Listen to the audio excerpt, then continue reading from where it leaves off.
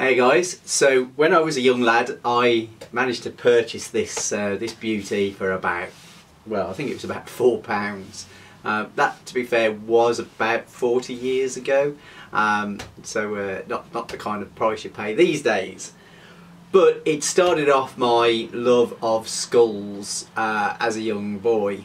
I was into my metal music, my heavy rock, so I also was exposed to a lot of skulls in the album covers and the general artwork with that. But in more recent years, over the last few years, I returned to that love of collecting skulls.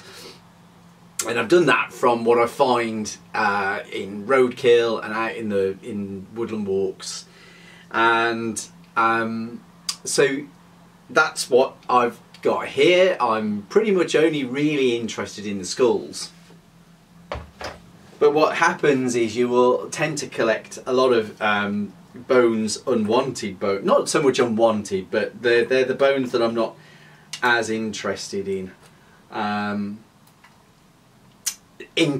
terms of display. So this video is about how to use real bones in your terrain build, which is my throne of bone, which you have already seen the pedestal that stands on. However, what I want to cover first is what you do with the bones or the roadkill that you find so that you can make your bones sterile and long-lasting, so that you can get decades and decades without anything going wrong. So let's do this. Hey guys, so the very first step we want to take in this hobby is how we let nature do its part without nature getting in the way. So for nature to do its part, we need to be able to let the decomposers and the detrivores get to the dead animal that we want to get the bones from. Now, one of the most effective ways we can do that is by burying them in the ground. The problem with burying in the ground is it can get a lot messier. It can be difficult to find the bones because they shift as the microbiome does its job. And I've lost animals in the past that way. But there's also the danger that something else will dig it up as well. So unless you can contain it in some way in the ground, my preferred method is above ground. Now, if it's a small animal, one of the most effective uses I have are two standard just gardening pots. If you have ceramic ones, they can be better because they're heavier. And you basically place the animal inside one, you cap it off, seal it up with another, and then you just put this somewhere out of sight and out of mind for a few months, especially in the first couple of weeks, because you'll have a couple of days where there is a gas release which can smell quite a lot. Now what this does is, because there are holes here, this allows the detrivores to be able to get in there and start doing their job. Now you could indeed put a small amount of soil in this as well, and I have done that, which allows a smaller microbiology to get into the carcass. But this is my method is this. Now for something bigger you obviously need bigger containers, but it's not often that happens in that sense. What you want to do is make sure that this goes somewhere that other wildlife can't get to and get open. So for that I use one of these.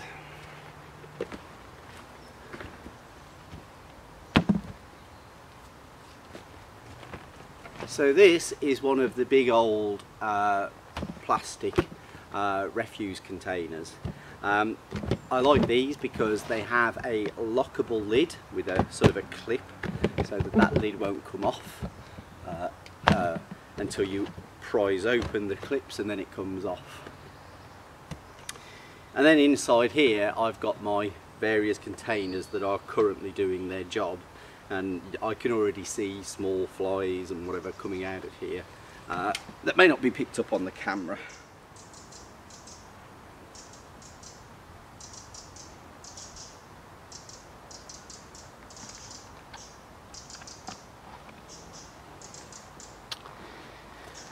So in here I have a few containers that contain some carcasses.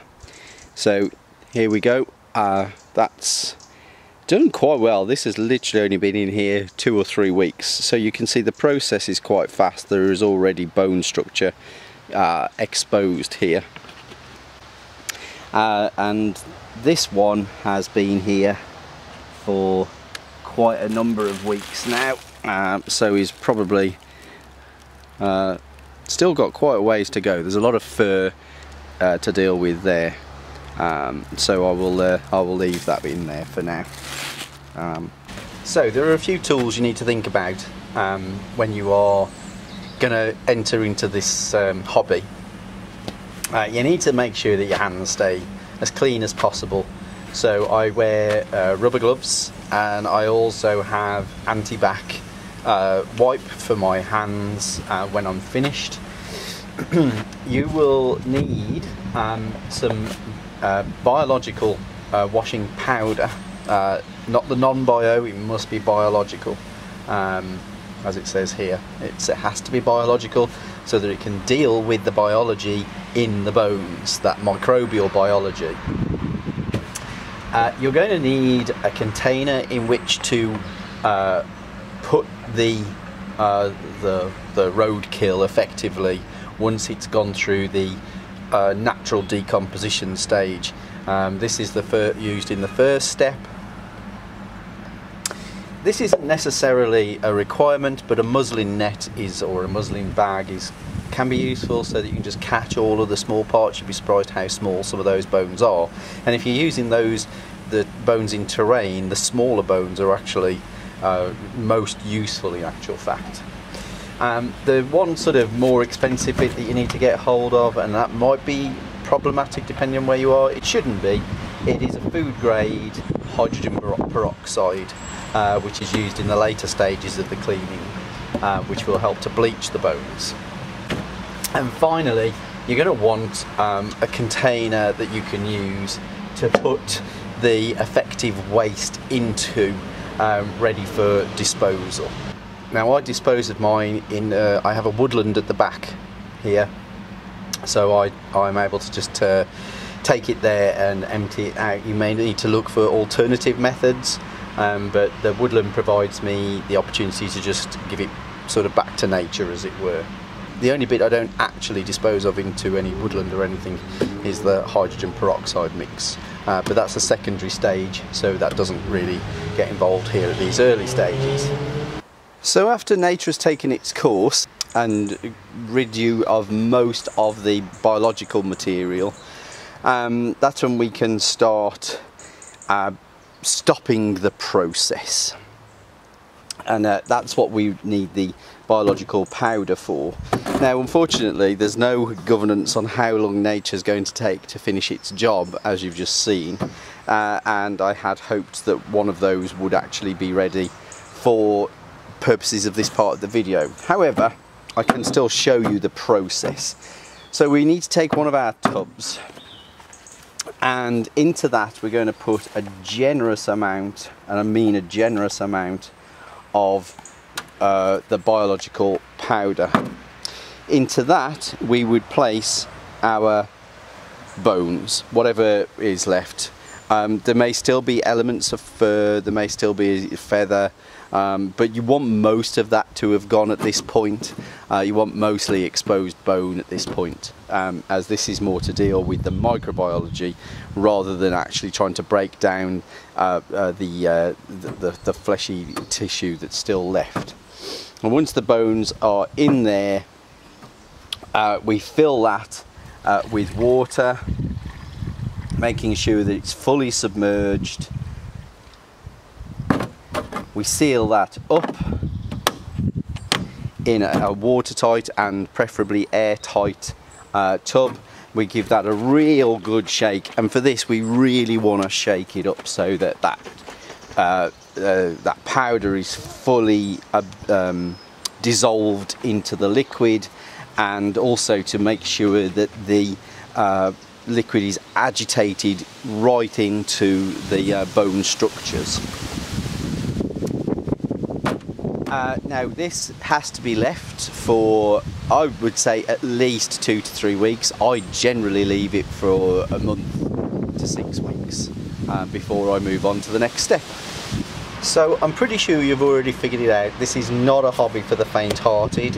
It is not a. These steps are definitely not pleasant steps to take, and I'm sure you can already guess by looking at this tub that it can be pretty gross. So if you're not up for watching gross things, it's probably as well to turn away and just listen to the audio maybe. So this is an airtight sealable tub. Airtight because obviously there are gases and whatever building, which is what results in the smell.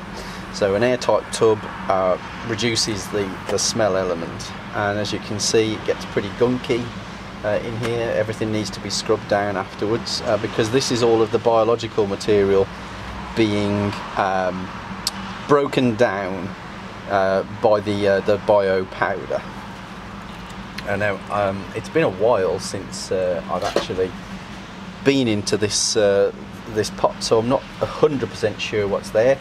So you can see this already was in a muslin bag, and this is a fresh muslin bag for me to pour this sort of slurry through, because I can't recall what's actually in this what's in this container here. So it's just going to allow me to catch, there we go, the smaller stuff that's there. I can see a couple of small skulls, so it's probably rats. That's one of my main things here. Unfortunately I don't get anything bigger than that. Okay, so as I said, not a job for the kitchen table.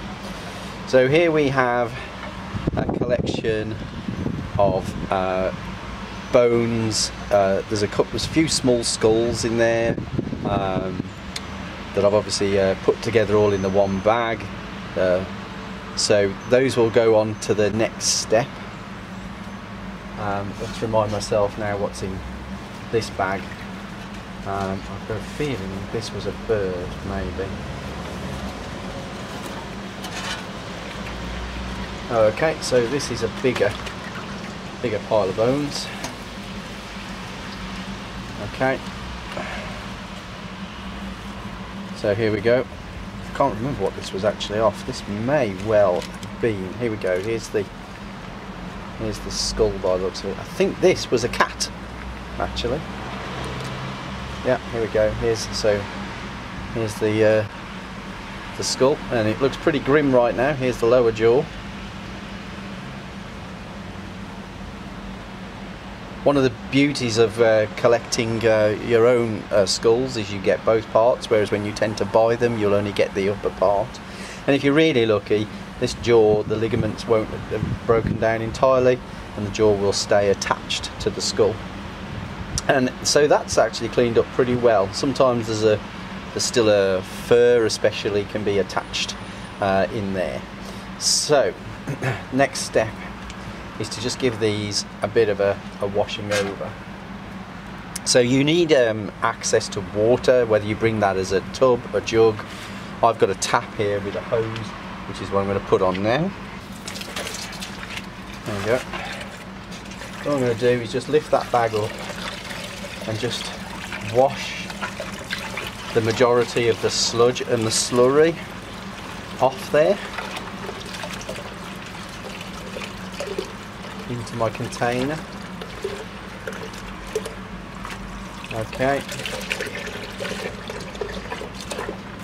and same again with these little guys here.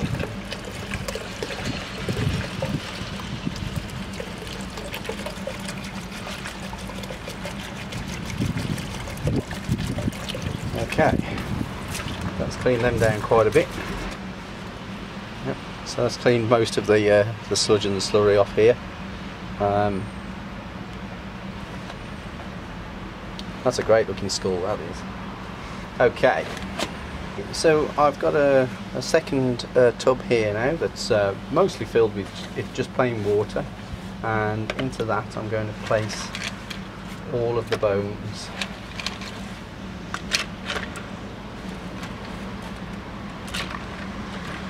So that it can go through the second stage. And it's these little bones that will get caught down in the bottom of this muslin, which is what your, you know, where some of your main options for terrain will be. And these little skulls that I've got in here as well, I'm just going to pop into here to go along with this. Some of these can be extremely delicate, so, you know, especially when you're looking at a tiny bird skull like this. And settle all that down.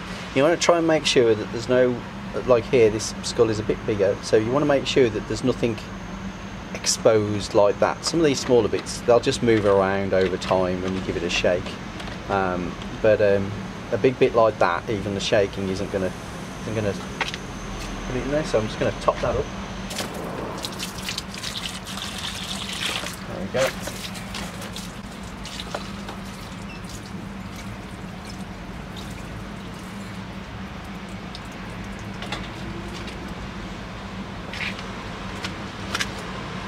Okay, now it's going to float a bit because it's full of air. But this is where now we want the hydrogen peroxide. And all I'm going to do is just pour an amount of that, small amount, just to make sure that there's a bleaching agent in there in the bones. Okay, now I'm going to seal this up. I'm going to give it a good shake, make sure that hydrogen peroxide is well mixed and it's going around there. This is a watertight tub, airtight, so nothing's going to come out of there.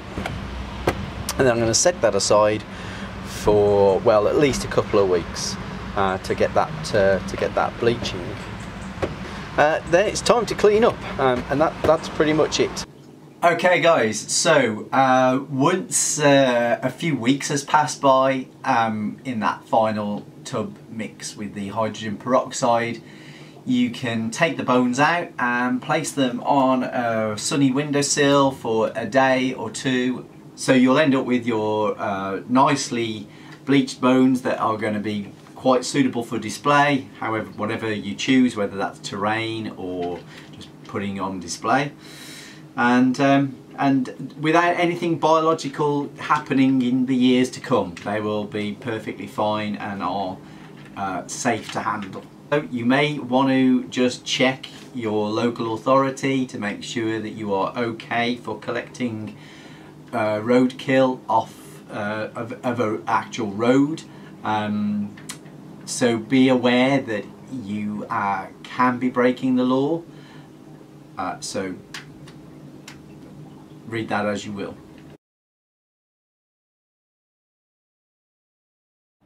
I do have to apologise for the lighting on this section, but it does improve in a moment. Anyway, I had a reasonable idea of what I already wanted to create in terms of this bone throne. But this was for a competition, so it had to fit on this 10 centimetre by 10 centimetres square.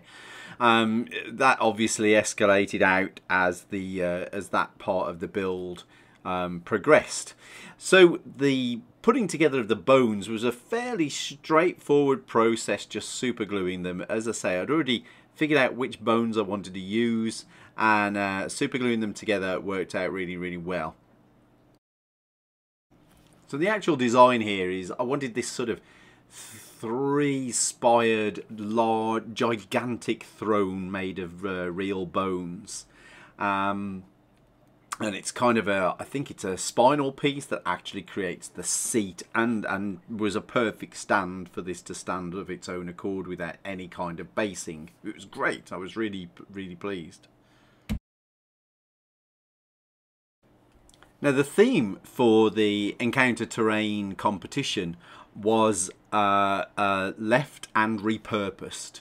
So what I wanted was the idea that these bones came from some gigantic beast, and a powerful leech lord of some description had his slaves lash these bones together to form this mighty throne that would strike fear into the hearts of those adventurers that found it.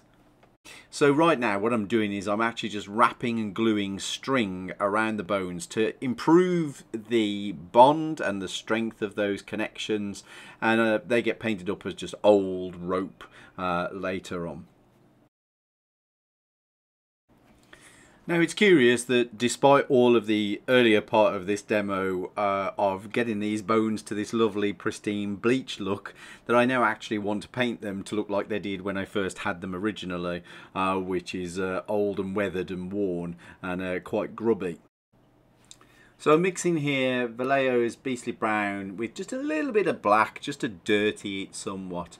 And I'm applying this pretty much as a very thin wash, which I also then water down once the thicker paint is put on there. This creates a difference in consistency in the paint, which will lead to a slightly muckier finish, and it allows for a certain degree of stain marks to happen, which I felt was quite important to give that look of age. Once that was finished and dried, I have to say I lost a bit of footage with me painting the ropes a sort of a brownish colour, still dirtied though, and I did also give the bones a highlight of bone white just to pull out some edges again. And this was the final look. I was super pleased.